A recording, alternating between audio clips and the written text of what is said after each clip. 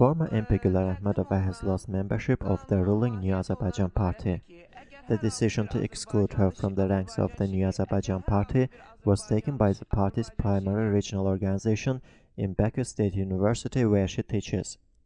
After a video of her bribe deal with former university rector Elshad Abdullayev was posted on the internet, a criminal case was launched against Ahmedova under Article 178.3.2 of the Criminal Code, fraud by abuse of trust.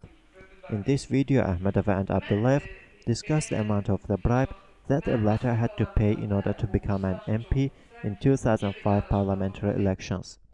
Abdullayev says he gave $1 million to Ahmedova, which he had to give to the head of the presidential administration, Ramiz Mehdiyev.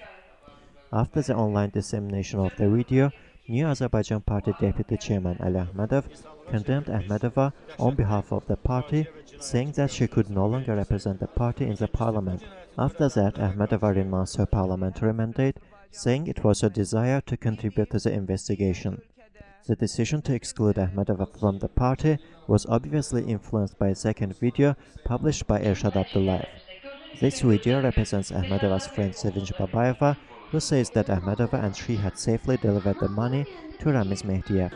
Babayeva also called Mehdiyev greedy, saying that he did not reward them. Maybe this was the reason why New Azerbaijan Party punished Ahmedova.